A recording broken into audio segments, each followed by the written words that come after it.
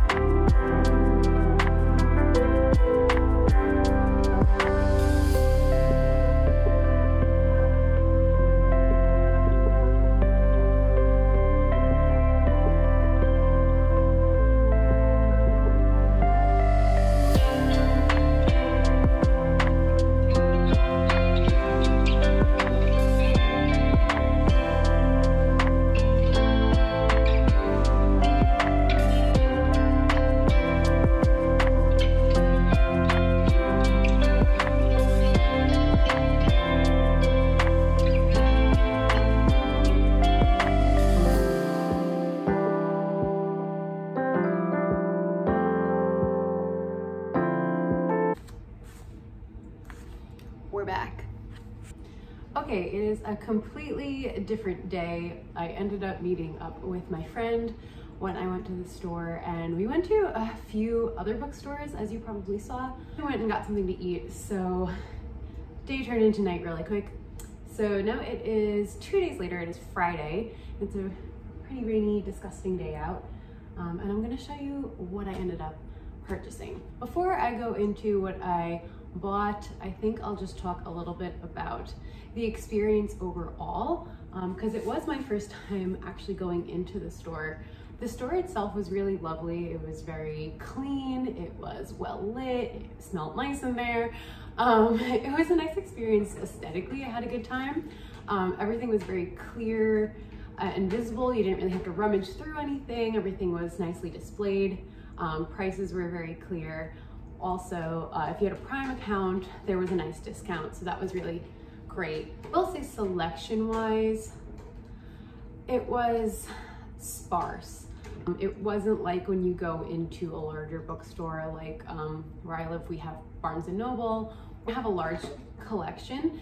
There wasn't really that extensive of a collection at this store. It seemed to have a lot of what was popular right now, or what is popular right now, and what's really kind of big, what people are excited about, what people are talking about, which is great, because if you're looking for sort of these hot new reads or these sort of trending reads, this is a great place to get it all in one spot at a great price. So it serves its purpose in that if you're looking for something that's new, it's out, it's really kind of trendy right now, that's a great place to go.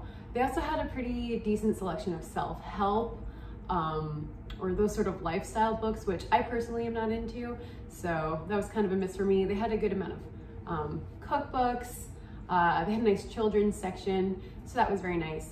So into what I actually ended up buying were some trending titles.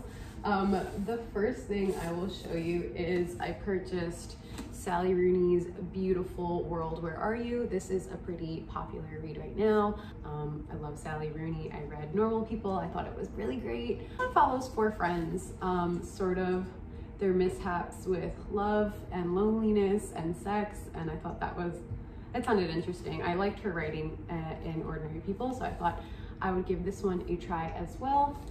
It was hardcover. I'm not exactly sure how much I paid for this one. I'll have to go back and look at my receipt and put it somewhere on the screen. But it looks like the cover price is $28 for this hardcover. Another book that I purchased, which is also pretty popular and trendy right now, is Crying in H Mart, which is actually a memoir about a young woman growing up. I believe she's of Vietnamese descent. Oh, no, I'm sorry, Korean descent. It's a young woman of Korean descent, and she kind of goes through her mother's illness, and through that she kind of reconnects with her culture and heritage. At least that's what I'm sort of getting from the synopsis on the inside front cover. I really love this cover. I like the bright red and the imagery of like these noodles here. I remember going to H Mart when I was a kid. I grew up in Queens, and we had an H Mart, I believe in Flushing, but I'm not entirely sure. It might have been Fresh Meadows. And my mom and I used to go there all the time. So I heard really good things about this one, and I'm excited to read that. The last book I bought from the Amazon bookstore was Commonwealth by Ann Patchett.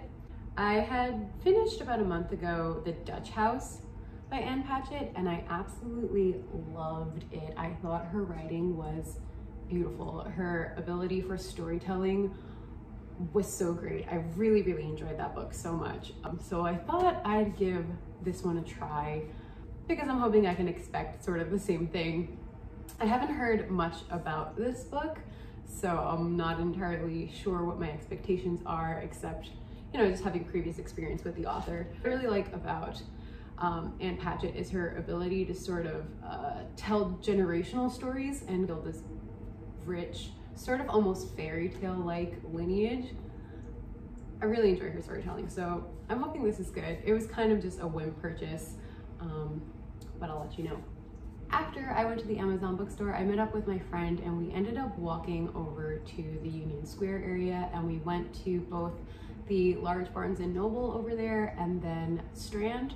I didn't end up actually purchasing anything at Strand, though I did see some really great options, but I did pick up 2 books at Barnes & Noble, and they are both Jane Austen novels.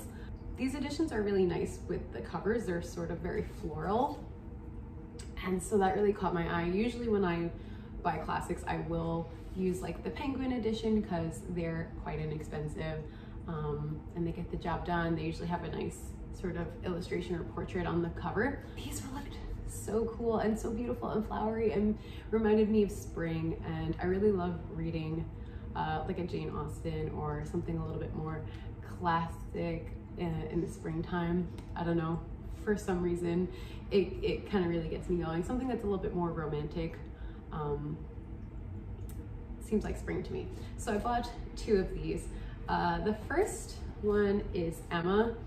I have not read this yet, despite being a Jane Austen fan, and my plan is to read this book when it gets a little bit nicer out, maybe about April, May, to read this book and then watch the movie, because I see that the movie's on Netflix and it looks very interesting. I'm really into costumes and all of that, so my plan is to read this book and then watch the movie and kind of compare and see what I think, so I'll let you know how that goes. And then I also picked up Mansfield Park, which I also have not read, but I've heard really good things about it. I read sort of like a mock memoir last summer about someone who does like a Jane Austen summer camp for Jane Austen fans, and everybody kept raving, or they kept talking about everybody raving about Mansfield Park. So I decided to get that one as well. And you can't beat the price on these. They weren't the most inexpensive versions that they had in Barnes & Noble, but these were $8.95 and also $8.95. So $9, how can you beat it? That's all I have for you. That's everything that I purchased. 3 books from Amazon and 2 books at Barnes & Noble. Thank you so much for watching. Thanks for bearing with me. I know this is new for me, something I'm just kind of getting into, so I'm not quite great at it yet, but I appreciate you watching nonetheless, and I'll see you next time.